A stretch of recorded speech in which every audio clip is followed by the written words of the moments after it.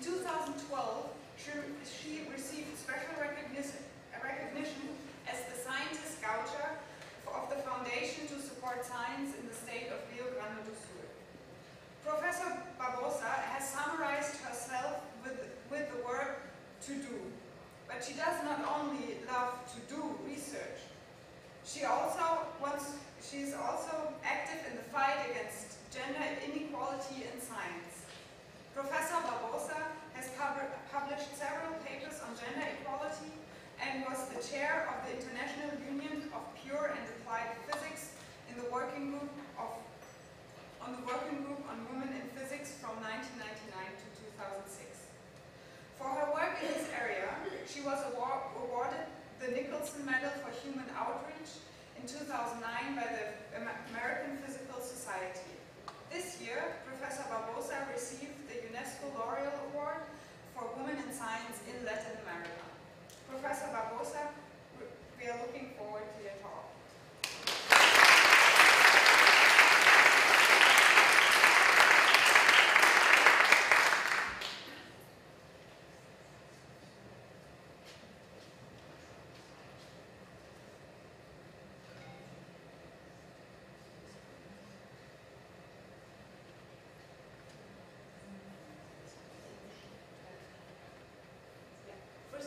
First, I would like to thank you for the invitation and for the challenge to talk to a major audience in biological science.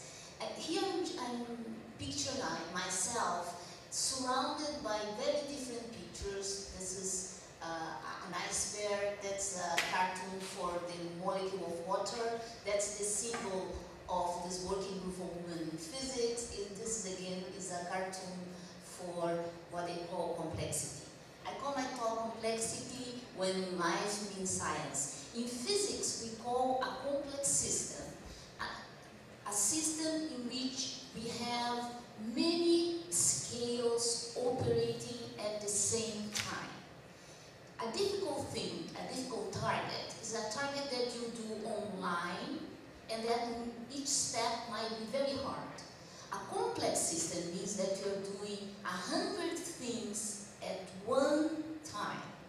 An example, a very common example of complex systems, earthquakes. Earthquakes, they have all different scales, and the network in the forming and generating the earthquake is very complex.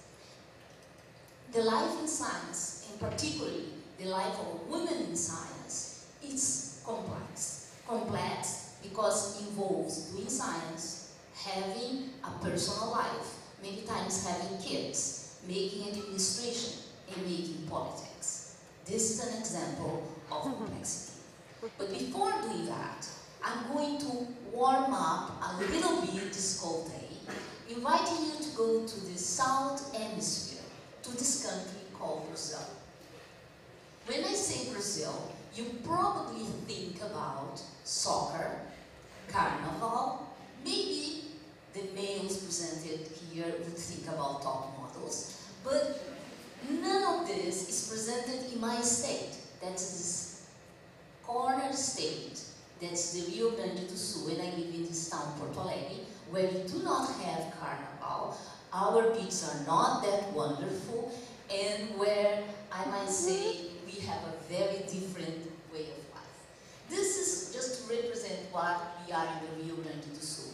We are the states that produce soybeans, so hugely agriculture, but at the same point, the only state that produces sheep in Brazil. Also, we are cowboys. We are the biggest producer of meat in the whole country, and at the same point, we have oil research. So you can see that it's a melting pot between high technology and agricultural state. But let's go to the past. They asked me to talk a little bit about my life and how I grew up. I grew up in the southern state in a period of the life of Brazil in which we have a dictatorship.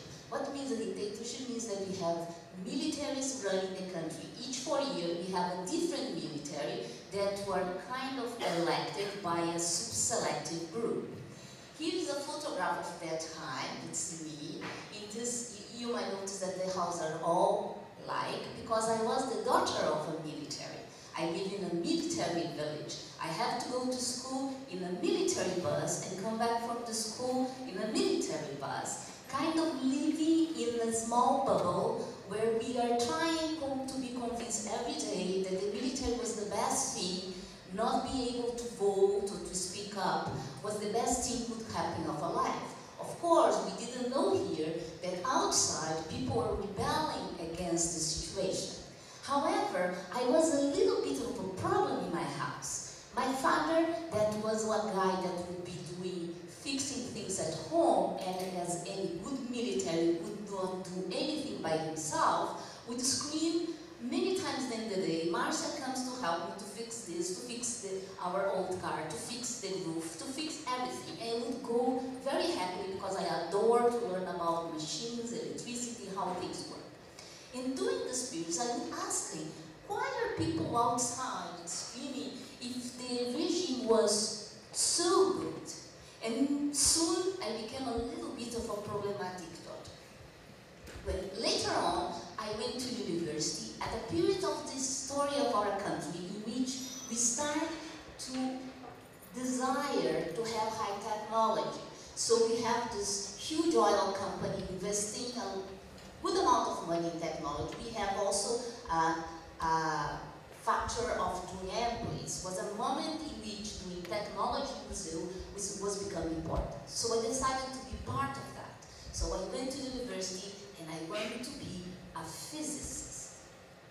For me, this was a double surprise. First surprise was entering a room like that, 80 students, and we were 4 girls. Second year, I was by myself. So suddenly, I realized I should not be here. I didn't have professors that were females. I didn't have women around as role models. But anyway, I continued in the field. I went to my master and my PhD. If a professor was very important here, saying it's very important to choose the professor. Actually, my choice was for the subject. Was a guy coming from abroad, and he brought something that was, in theory, was very important at that time, that was renormalization group. I didn't thought twice. I went to work with him. Different from the Brazilian culture, in which you nurture people, you take care of people. It's very different from the North Hemisphere. In Brazil, kids are wild, they do whatever they want. Students are babysitted. But my advisor was from abroad, so he treated me like I was in Europe. Actually, he was an Austrian guy. And the first time I went to give a talk, usually when you do that in Brazil, your advisor is on your side. And if someone makes very aggressive questions to you, the advisor jumps to your side and helps you like a father, like a tiger. You understand? All the people that they didn't want to hire in psychological schools with these aggressive things, they will all go to physics. In physics, you have to interrupt people when they are talking. That's the rule. So I was there presenting my work, and suddenly the more aggressive physicist of Brazil, that actually was not Brazilian, because usually Brazilians are trained to be nice and cute, but he was not Brazilian, jumped again this master degree student and make a very aggressive question. Immediately I looked to my advisor, the quiet seat, and didn't say a word. Of course, I jumped, I answered the questions, and over the year, this guy became kind of my worst enemy, even though he was 20 years older. Anyway, and I keep up. The day in which I had to present my PhD, my advisor came to me and said, we have to choose a committee. Usually this in Brazil is a family thing, you understand? It's all agreed, always move. I told him, choose whatever. I don't want this person this person, and this person. Guess what? I had chosen the committee for him. I remember my mother was sitting in the back of the room with my father, and he had to hold her. She wants to beat the glass. This man is doing aggressive questions to my mother. I actually survived, and I left my parents' home when I was 18. Actually, in Brazil, you leave your house when you're getting married, and sometimes you get married and you live with your family. But because I was getting on this, and I knew this would be a huge suffering to my dad, I left and I went to live by myself at the age of 18. But mainly, you understand, for the good families, a woman living by herself at that time in Brazil, she might be a very bad girl. So I became the bad girl. But I survived. I finished my PhD, and I went as a postdoc to the United States. And that was again a funny story.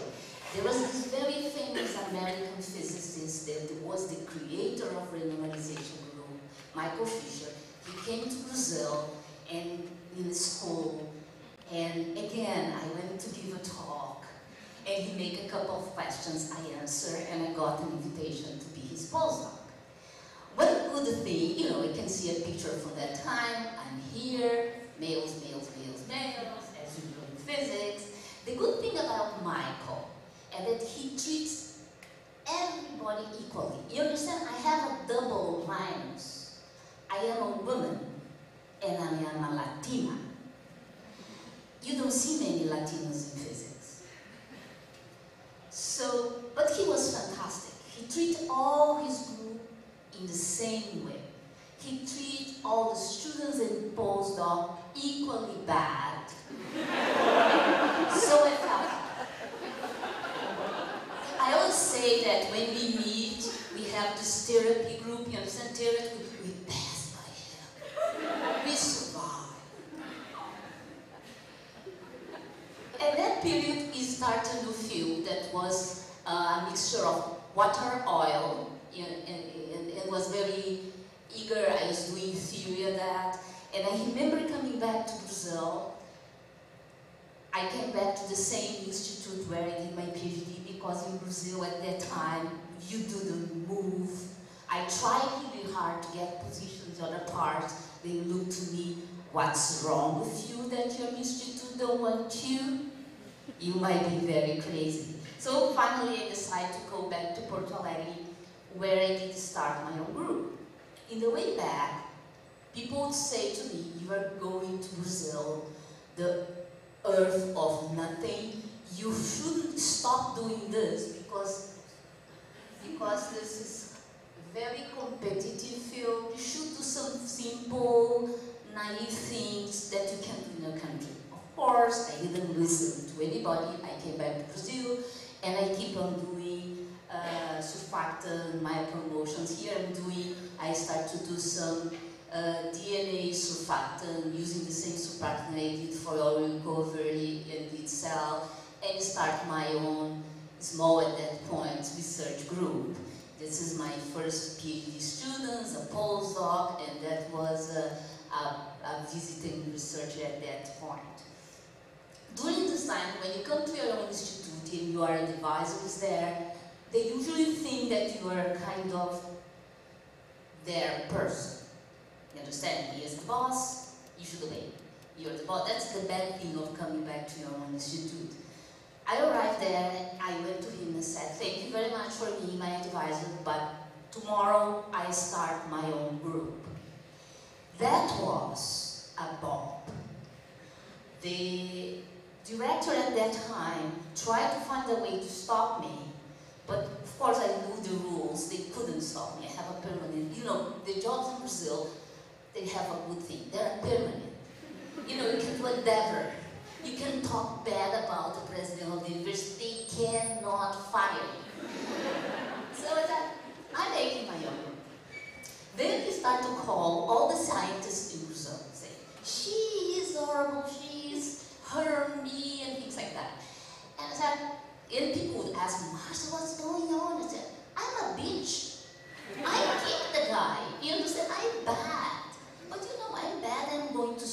So I always say to my students, you cannot afford to be average. We have to be very good, and you have to be very good international. And being international in Brazil means 12 hours flight. That we have to enjoy flying. So, and I start to be very active in many things in Brazil. We have a moment in which you're opening the country, but we have little resource, so we start to go to Brazilian society and request more money. We have to all organize ourselves. At some point, the International Union put applied physics, that the Union of Physicists, in a meeting in which they have 0 women in the council, 0, and they were worried because they have very few PhD students in Europe and in the United States. They thought, oh, maybe we can have women to increase the number of PhD students. So they made this committee. So they asked to each different society. You can see that they have Egyptian and Chinese, so each society should contribute with a woman to understand why there are so few women in physics. So then my president of Brazilian Physical Society had this smart idea. Maybe if Marcia gets involved with this women's stuff, she stopped bugging us about the money for research. Clever idea. So here is the very international group, and even though I was the younger in the group, I became the chair of the group. And we decided to do something a little bit different than was requested. They requested I study. We decided to make a conference, a huge conference, in Paris. My activity was to find women, whatever, in all countries. We have 75 countries in this conference. I use all my international connections to reach women from Uzbekistan to Jordan, to every country, to have groups. And the groups will bring data, and you discuss this data, and you discuss what you're going to do when you go back to our countries to change the low percentage of women in physics. Already today, Elizabeth showed us in this graph about the presence of women, and the bad number was in physics. Worse than that. Here is a plot of the percentage of PhD in the United States. It's a little bit old, but what I want to show you is that the numbers are not only bad, this slope is bad. It's not changing. With all affirmative action, it's not changing. So we decide to look to the numbers. This is a kind of average all over the planet. And this is undergrad. The numbers are not good, 20-something. But then the percentage goes down as you go up in the career. This has nothing to do with brain. That has nothing to do with hormones. This has to do with people leaving the field for some reason. People that have the talent, are eager, they leave. I'm not discussing why it's just 22%. I'm discussing why it's just 12% here. Of course, this is highly cultural. If you change the vision, if you change the culture, the numbers are going to change. But the slope is fantastically universal.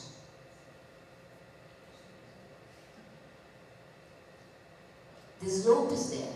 That's the summary of all the slope. The slope is there. And we have to do something.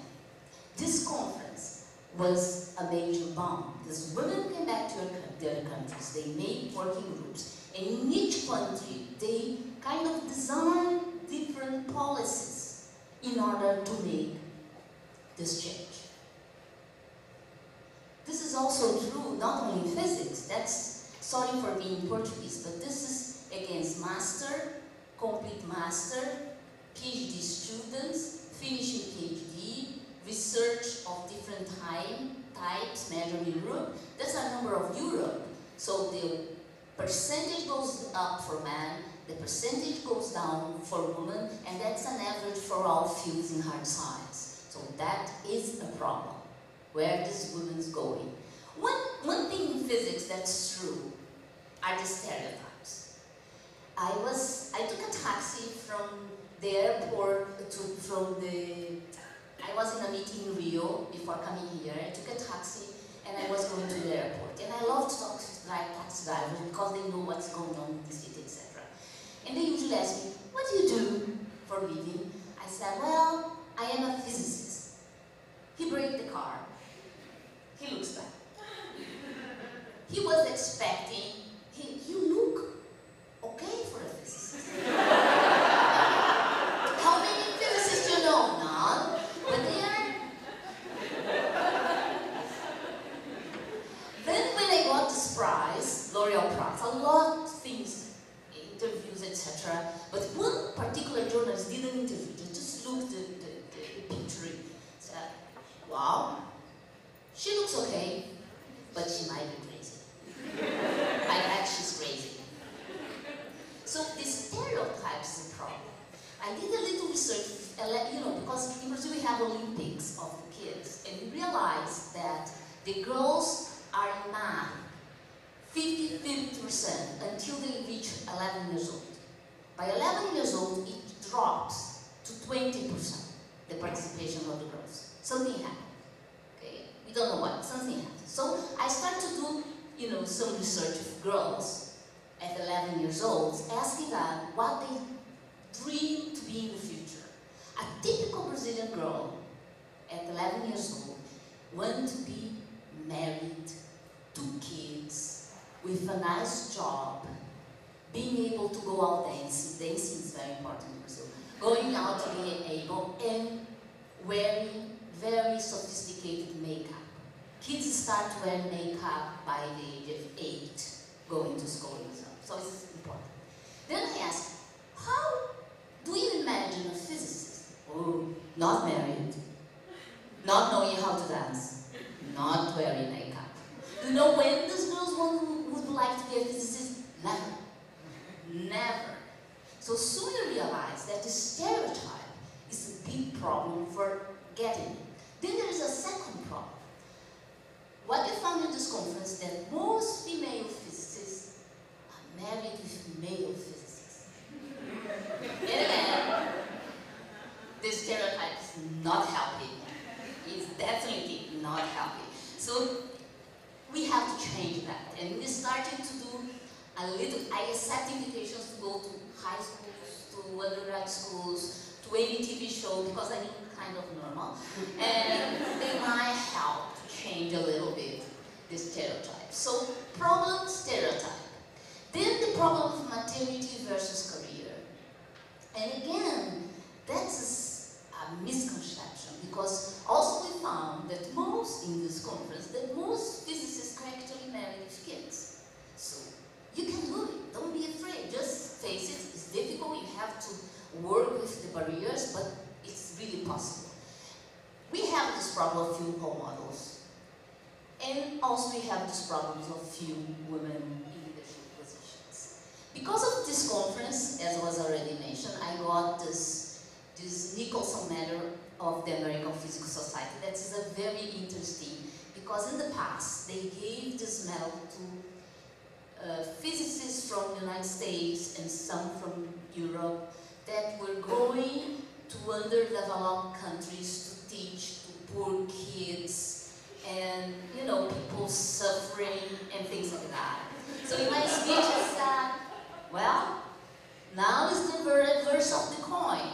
Now is the underdeveloped person fighting for the Americas, because affirmative action in the United States is something we don't have, all these grants, we don't have that, to get even more money.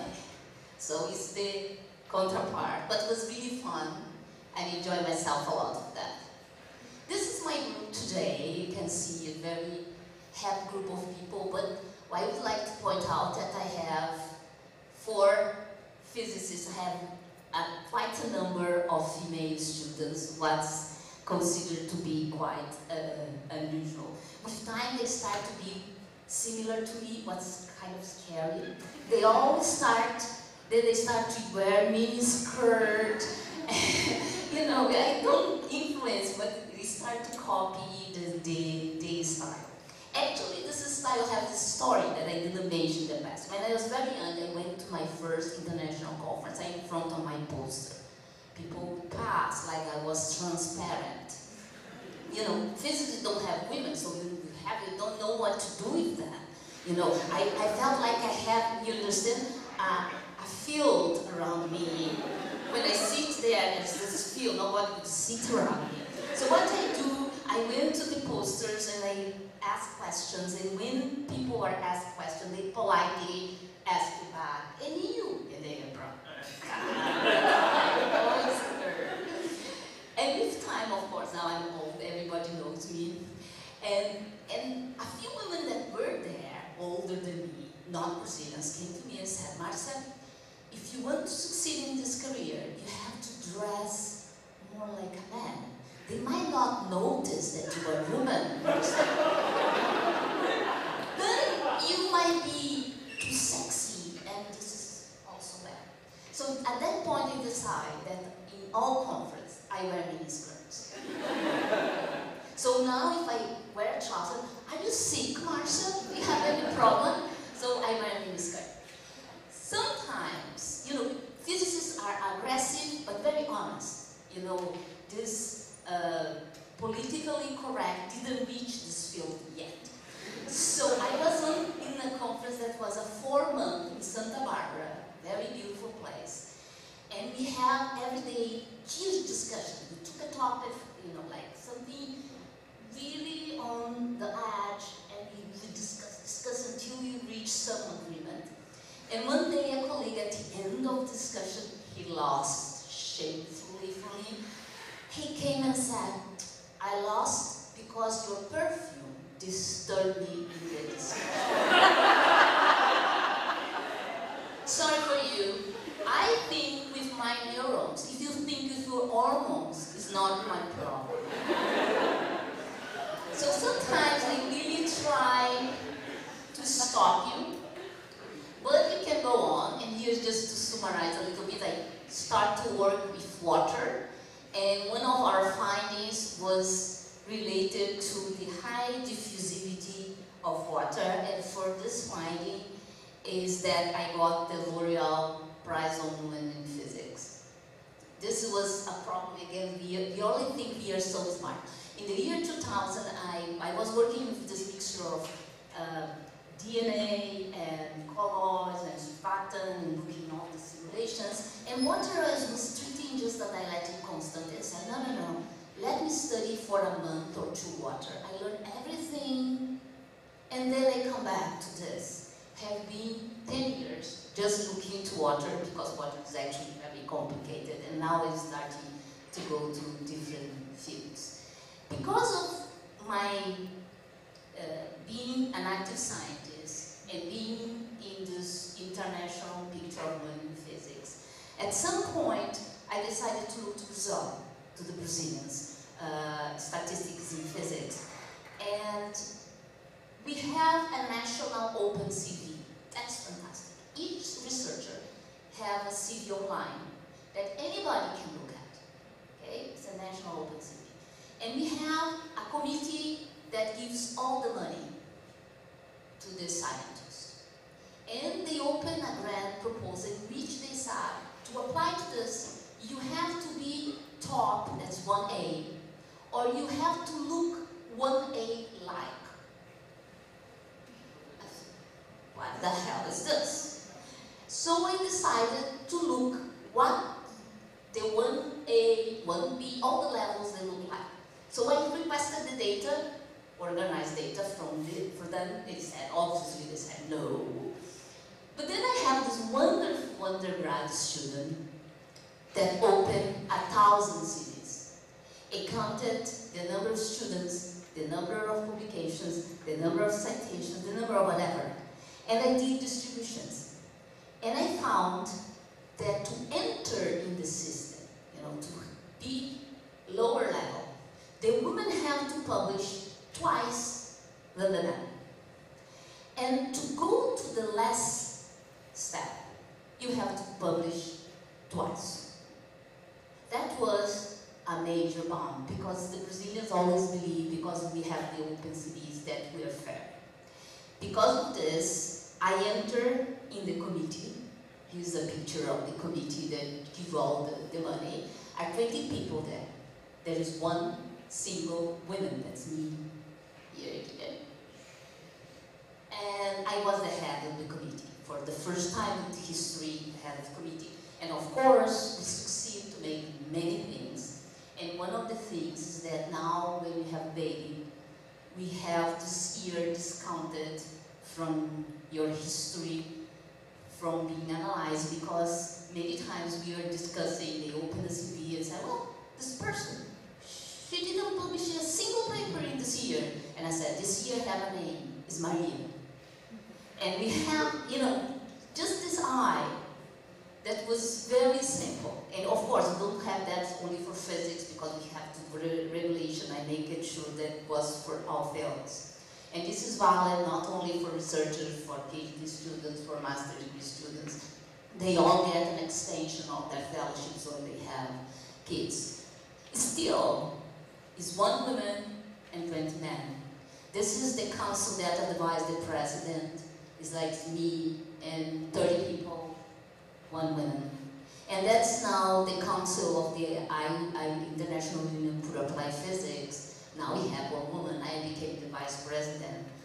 But remember, when they start the question, they have 0 woman. At least now we are improving. So things are improving, but they require things. Of course, now I'm the head of the institute. There are the good parts and there are the bad parts. I have to, you know, wear Santa in the Christmas, and you can see our Santa have to be light, because Christmas is 40 centigrade, it's summertime. And participating in different committees is also a burden, but I split very much my day in the time in which I'm doing science and I'm doing administration. And of course, because I want to show that women are normal, physicists are normal, we do a lot of open days for students from the high school to visit us, in which we tell about our research. We actually give talks in bookstores and schools, so in this way also people can realize that science is fun and that women can be present in science as well. And this is my research group today, very much, they like to copy my Glee style. So we are having a party. Each time someone finishes a PhD, we have a party, and they can picture out. We have plenty of girls in our group. And now we are advancing. Now we are studying water, more correlated to biosystem. The thing that I proposed myself to do 10 years ago, now I'm having the chance to do a little bit of this. And of course, I'm now getting older. When you get old, you get all these prizes that have been a great, great opportunity to talk to the press, and with this having some, you know, nice pictures so people say, oh, physicists can be normal and can be women. And finally, that's the L'Oreal UNESCO prize picture. That was really a great opportunity to talk about science, to know really outstanding physicists. But of course, besides science, besides politics, you have to find a niche for life. And here is my life companion. We are visiting Rio de Janeiro. Of course, we are visiting the biggest stadium of soccer. Brazilians have to do that. Sorry for that. And that's the party of 50 years of the institute, in which, of course, you have to dance. That's Brazil. My family, brother, and all cousins and everybody. My girlfriends going to party, none is a scientist, they do other things. And my second love, the Shrek. When I did visit London, I didn't resist to visit Shrek there. And that's it. Thank you.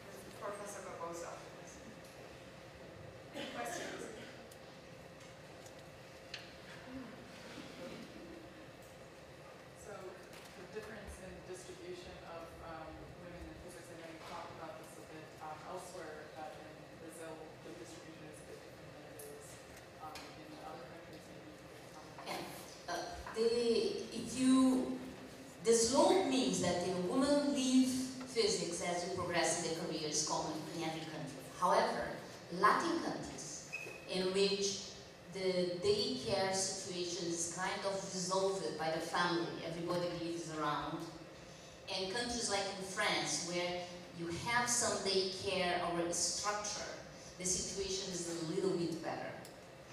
Also, Portugal and Spain, that are countries in which being a scientist is not high-ranked profession, we are going to find more women. So it's a kind of a slope, just shift the numbers. So we start with a bigger number, whatever country in which being a scientist is not a high-ranked salary, the numbers are better. A big surprise were the Arab countries, in which the interest, the undergrad, were quite huge. We have an Egyptian in our working group, and she mentioned that the reason behind that, they can study until, or have a career, until they get married. Then they have to choose wisely the husband, so the husband will allow them to keep on. And more than the husband, the mother of the husband, because she could spend a year abroad, because she left the kids with the mother of the husband while she was working abroad. So there are a lot of cultural influence on the data, but in all the data, the women were leaving the profession in numbers, much bigger numbers than the numbers of the men. And then, in each country, this would have a different story behind. The reasons many times were like in Brazil, was prejudice. It show because it's not possible. You have a system in which is completely based in numbers, because we have the CVs with the numbers. Having to have twice the number of publications was unacceptable. Of course, during these years in which I was head of the committee, this was properly corrected. But again, even having the same numbers is unfair, because during the period in which the woman had the kids, the number of publications decreased, so we have to discount that. So it's one step after the other, but already making people recognize that there is a problem is already a big step.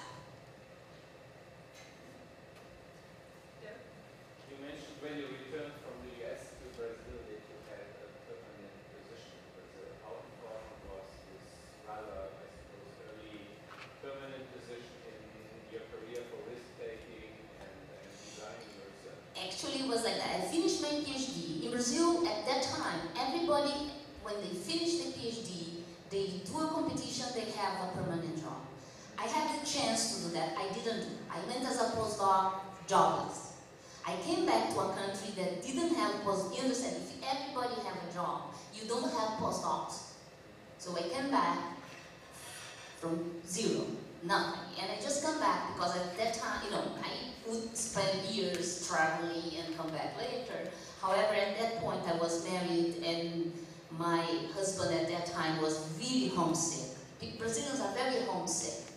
We cannot live, we miss coffee, we find excuses, we miss, Probably he missed more than anything the fact that middle class in Brazil have a maid, and when you live in US, in Europe, you have to do the dishes, laundry,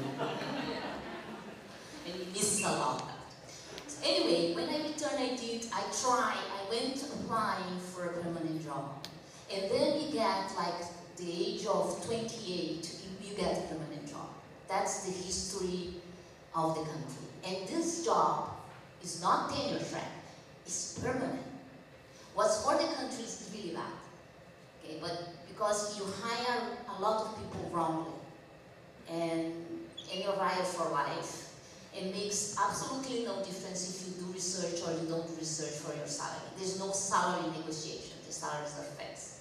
So it's a very different structure. It's very difficult to stimulate young people to keep up with research, particularly when you have to go to a conference, and that means a lot of hours flying and a funding that changes from year to another year. For a foreigner, it's unbelievable. one of the pictures that showed this Russian guy that was living in US, and he made a mistake to marry a Brazilian that was homesick. And one day I have this guy, a very brilliant physicist, in my office saying, I have to stay in Brazil because my wife lives here. So I found him a fellowship that at the first opening was for 4 years. After the first 6 months, the government told me that was a mistake, was just 2 years. And after the first year, it was 1 year and a half. You understand, for someone planning, I understand the country, I found other fellowships, I found a way through, but it's a country in which research is full of surprises. Funding are not given at the proper time, so it's very, very challenging. I think the data shows that physics is really, really dominating. And you said that, like, in all those committees, you were the first and only woman making choices and always at the chair or vice president. But I think also for that you are the only one. I mean, managing to cut out a year where a woman or a man cut out a baby, that this wouldn't count into the CV. Doesn't that also show that people are willing to change something? And doesn't this give you also hope and create, I don't know, what's the word? Good perspective. Good perspective. One thing I learned is that, you know, the guys are not bad. They are like anybody. We think that the best thing in the planet are ourselves. So when you evaluate someone, of course, I evaluate someone, have to be a brunette, a little bit small, you know, have to wear a mini skirt. That's a good scientist for me. So I understand the guys. You know, the first thing is select someone that looked like them. Preferentially was a former student or something. So, but then you have to bring up, oh, maybe there's someone good for being invited speaker to this conference. Maybe there is some woman good for being promoted. And then people think. And when they think, they thought, oh, of course, there's this. You have just to direct the thinking. And there where I find hope, because I sit down with the president of course I have to sit many times, I have to bug him like hell, I have to use the secretary of women, I have to be such a pain in the ass that he is going to give me this, so give Marcia. Calm down now, don't bug me more, okay? But if you're persistent and you bring good data, you bring a good case, people will be reasonable and they will change. But what I say is that change don't come naturally. I didn't show here, I have data for 10 years of the percentage of women in Brazil in different levels. They never change unless you have a policy. Then you see a change. If you didn't have a policy, nothing changed. Even because I studied physics and medicine. In medicine is the same thing. The same drop, sorry to tell that, the numbers are much better. Start with 50%, but then goes up to the top. So the drops, it's present, the numbers are better, but again, it's not only a question of time. It's a question of time together with discussing. Discussing doesn't mean that we have to burn the bras again. You know, many of us didn't even use bras. But anyway, don't need to do that. You need just to talk and discuss and bring the issue calmly. So you, unlike a lot of the other speakers, you mentioned that you did actually feel a bit singled out as a woman. That some of the other speakers mentioned that they didn't even consider it until they were further along in their career. And of course, passion for science keeps you in science and working for science. But did you have certain mechanisms that you used to cope with that feeling? I think you described it as feeling like you didn't belong. Yeah. You understand that when you are the only woman, because physics is really tougher, it becomes hard. And the mechanism I use is that I never give up anything that I like to do. And I don't feel awkward for doing that. In the sense, they all the time was trying to put me in that box, the box of the guys in physics. And you should not, and it's worse because you understand that Latinos have this field of guilt. You should not look too happy. Physicists are serious, Marcia. Every conference I went in physics, I organized a dancing party. I do that in my country. I'm doing here. Actually the guys didn't like that much, but the wives love it. Love it. So I think that not giving up your privacy, yourself, enjoy the good part of science, and don't compromise for the rest. You're going to be happy. Don't think, I can do science, I cannot have kids or get married or go to the cinema or whatever.